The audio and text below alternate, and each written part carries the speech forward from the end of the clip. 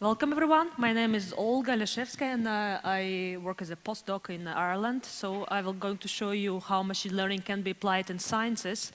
And after a previous talk, if you've been here, we had a nice introduction about all kinds of ensemble methods. So here I'm going to show you one specific case on gradient boosting. Okay, so here's the background of the problem. In the past 60 years, we observed decline in the size of fish by about 4 centimeters on average. So if you think about herring, which is about 20 centimeters long, 4 centimeters is a lot of reduction. So we would like to find out what's the problem, why is it happening, and we're going to use machine learning to answer this question. So why is it a problem? It's because herring is a very important species for consumption. And we know that if it does decrease, it has consequences for further stock production. So it means there will be less fish in the future, so we can consume less. And we don't know what's causing decline, but we are presuming there is an interactive effect of various factors, such as sea surface temperature may change. I'm not sure what's happening. Or zooplankton abundance may change, fish abundance may change, or fishing pressure. I'm not sure what's happening. Okay, so to answer this question, I'm going to use data from for the past 60 years, from 1959 to 2012. And the data is spread throughout the year. Don't stop me. I'm sorry. It's all in. It's all in. I don't touch it. I won't touch it. Okay, so I'm going to use this data, and the way data has been collected is it has been collected from commercial vessels taken at random, 50 to 100 samples at a time. And total sample size about 15,000 individual fishes. So imagine a data set of 50,000 rows. Just one button. Okay, so study area, this is where the data comes from. It's called Celtic Sea, it's just on the south of the Ireland, and it's bounded by St. George Channel, English Channel, and so it's just, you can imagine where we are now. So it's about study area size. And so objective is to identify important factors which underlie this problem. And to answer this question, I'm going to use a gradient boosting regression trees, which is one of the ensemble algorithms which are available these days. Why ensemble is because we don't have a collection of we don't have one tree, but we have a collection of trees. So, and the final model is, accuracy of the final model is improved because we have a collection of interlinked trees. So in this case, as opposed to other methods such as bagging or regression or a random forest where trees are independent, in this method, all trees are dependent in the way that residuals of one tree, so unexplained part of the model, enters as an input into the next tree. So we have a sequence of interconnected trees, which is a nice feature. It allows to reduce variance. It allows to reduce bias. The only problem with this is because of their interlinked and sequential, we can't parallelize our algorithm because they all depend on each other. Okay, so advantages of gradient boosting regression trees are basically more or less the same as those of other ensemble methods, which means, just to mention a few, we can detect nonlinear feature interaction. It's just because of the underlying feature selection which is going on in the algorithm. It is resistant to inclusion of irrelevant features, which means we can include as many variables as we like, and if they're irrelevant, they won't be selected, so we don't care.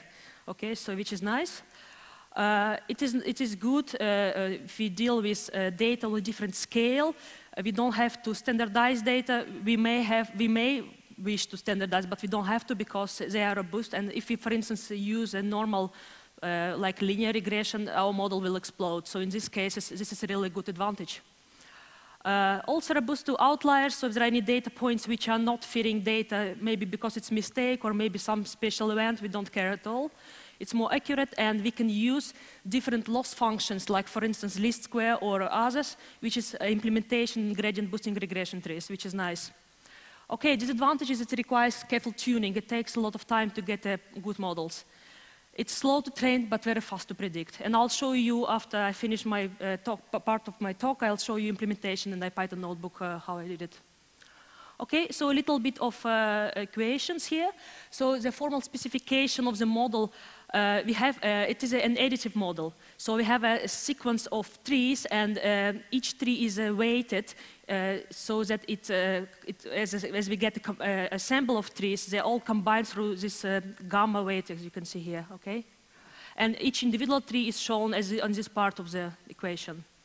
And then we build the additive model in a forward stage-wise fashion. So as I said, we add each tree sequentially with this parameter epsilon, which is shrinkage, also known as learning rate. You know, we all talk about learning rate. This is a learning rate.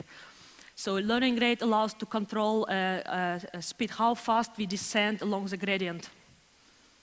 And finally, at each stage, the weak learner is chosen to minimize some loss function. In my case, I took least square because it's a natural choice, but it can be any other function which you can differentiate.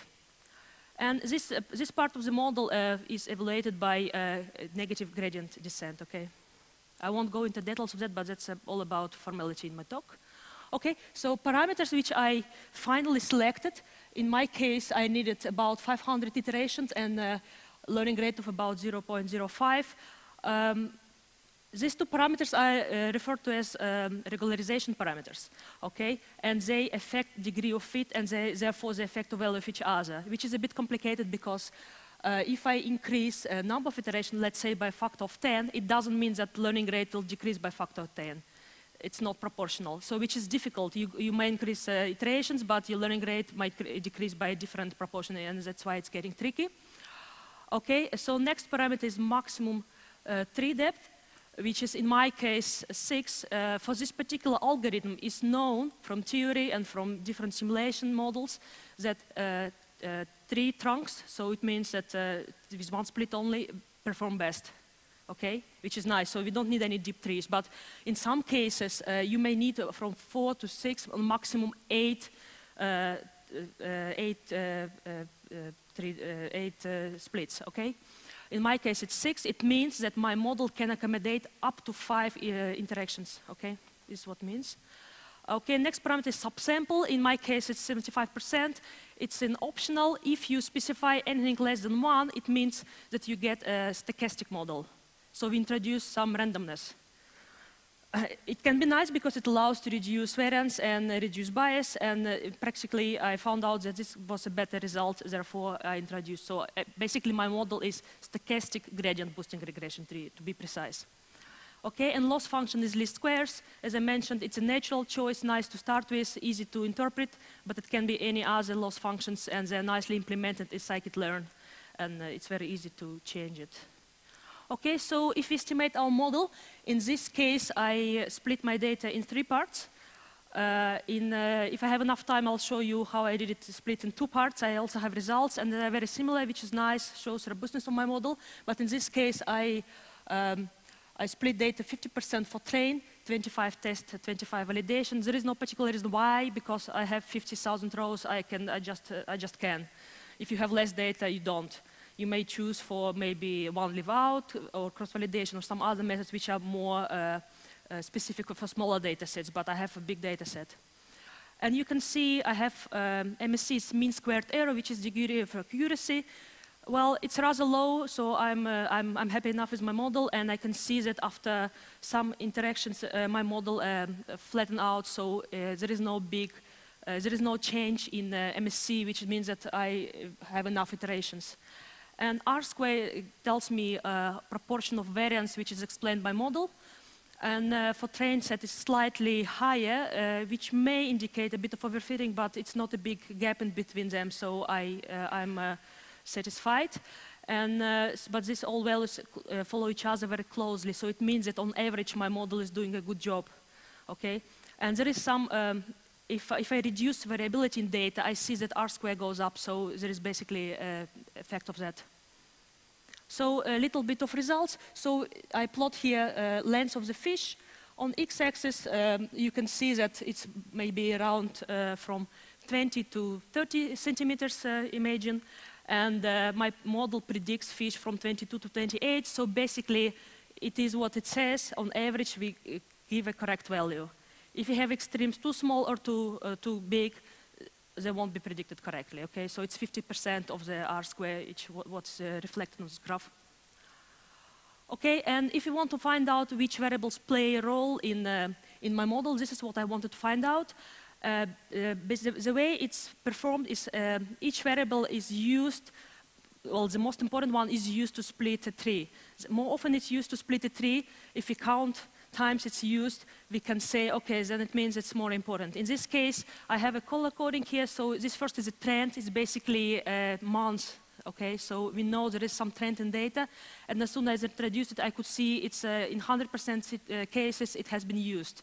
After that, we have sea surface temperature, which is, I'll show you next graph how it's affected, but it's basically there is some relationship. And other things are food availability, so if there is enough food in the sea, and abundance of fish, so how large is the population, etc.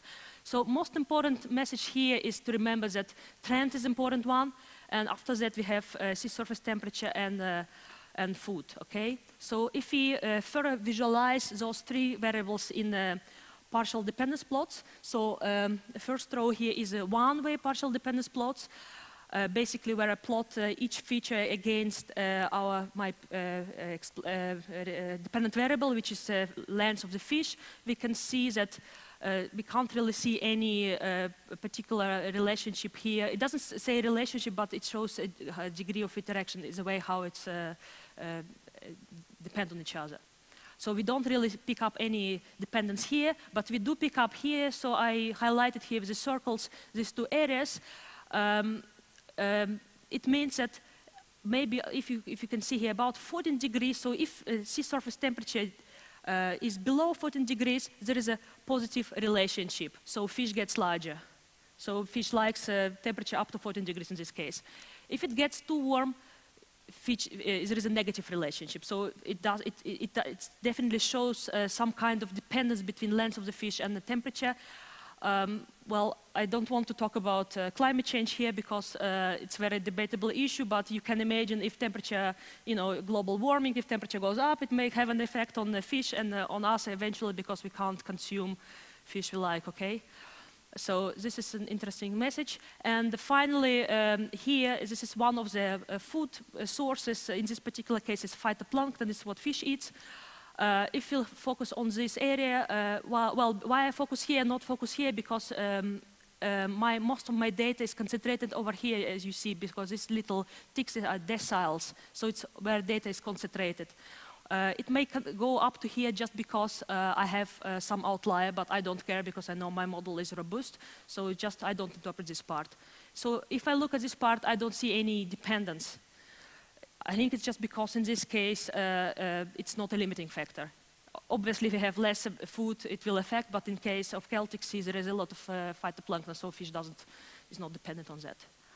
Okay, and then the second row here, we have a two-way interaction plots where I plot each feature against each other.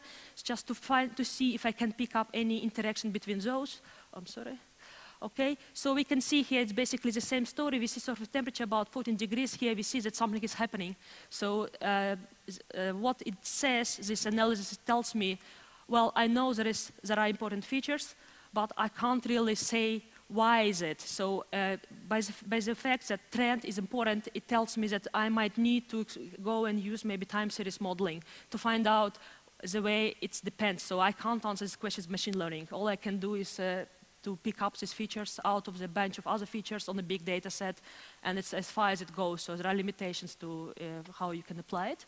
And so conclude, we see that there are three important features, which are in this case trend, which is time trend, sea surface temperature and food availability. Something is going on with temperature, which is clearly about 14 degrees, and there is a higher degree of interaction between these features. And remember that with this method, we can't find the cause-effect relationship, but we have a relative importance of the variable. So from a bunch of variables, I picked up the ones which are more important.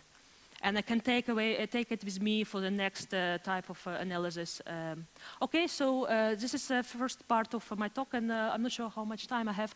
I would like to show you a little bit how it has been implemented. Okay, I have 5 minutes.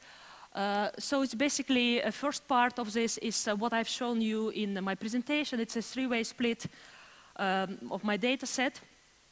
So I'll go a bit quicker here. Is it large enough? Okay, so you know, I'm sure it's all familiar to you. I import all libraries to be reproducible. Because I work in sciences, I need to set seed because I want to run it again and get same results. Okay, I read the data, and I see here about 50,000 rows and about 15 features in my case. I haven't discussed this, but I do check multicollinearity, which means if I have two features which are really dependent, for normal regression, with like where I have one tree only, it will for sure blow your model. You can't allow that in your model. For a sample method for this particular algorithm, it doesn't matter. But if you can detect multicollinearity, it's better to take out variables which are which are multicollinear. So it's basically how I do it here.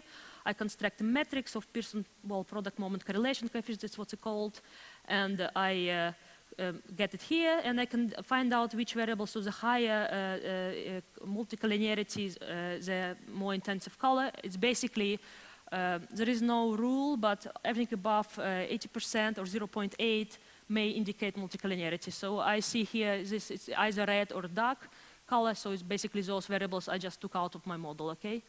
And this one as well. Okay, so I remove them, and I do three-way split, so 50%, 25, 25 for each part of the model, and I fit my model. Okay, so this is the final parameters, but it took me a few iterations for sure to be satisfied with what I have, and how I found out how many estimators I need here, because the usual rule is to set learning rate as low as possible and to get a number of estimators with number 3 as high as possible. And if you do that, your model will run forever, but you for sure end up with something feasible, and then you can start playing around by reducing, okay? How I found out this 500 is I used apply algorithm which is called early stopping, and it's available in SciKit-learn. It comes a little bit later on. Okay, I'm so sorry, I'm not sure what's coming. Okay. I'm sorry guys, I'm not sure I don't touch it.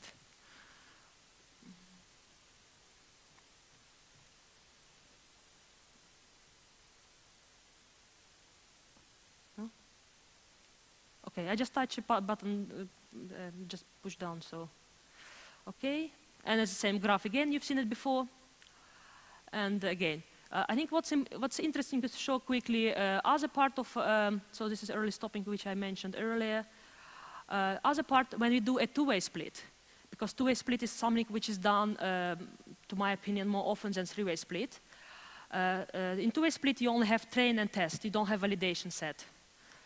Okay, to identify parameters for this part, I used the grid search. So I specified the range of parameters. You can specify for all parameters you like, but I only took regularization parameters because those are most difficult ones.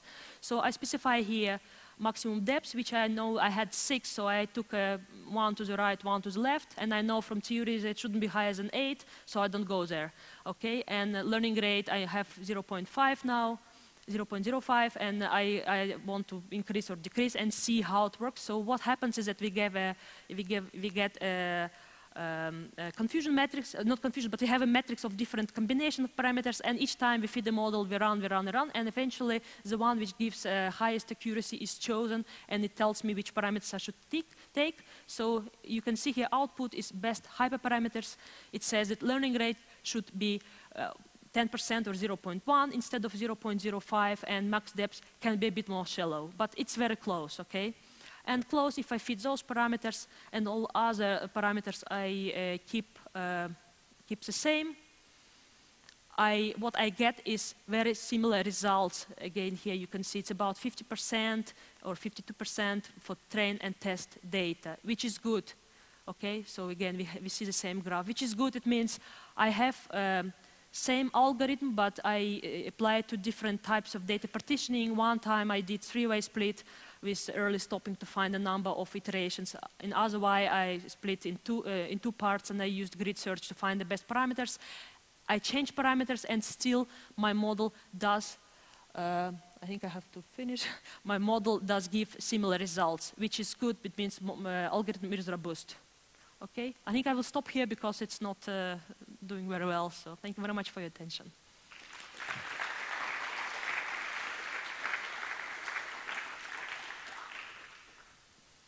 you have questions? Yeah, do you have any questions? Okay.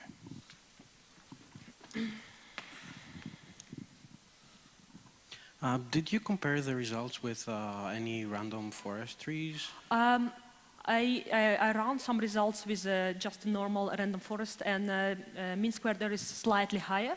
I didn't tell here because I was a bit stressed with all this thing, but I did a normal least square regression, and again, it does show that model is less accurate. So yes, I did compare. Okay. And do you have the data or the notebook available? Yes, it's on my GitHub. You can see Okay. if you put my surname, it's over there. Yes. Thank you. Another question? No? Okay. Maybe. So you said there was a link between the temperature and the fish. Yes. Does that help you then get another grant to do more research? Is that kind of the aim of this? Yes, basically this was a kind of a pre-study. We are interested to find out if there are, in terms of, because it's a time series data for 60 years, which is very unique in science, as you know, it's a long-term collection. So we wanted to find out which variables are more important so that we can reduce our data set to most relevant ones, and then I could take and do some kind of multivariate time series analysis, yes. Yep. No one? Okay. Thank you, Olga. I'm sorry for quality of... It's not your fault. I know, it's computer. Always blame machines.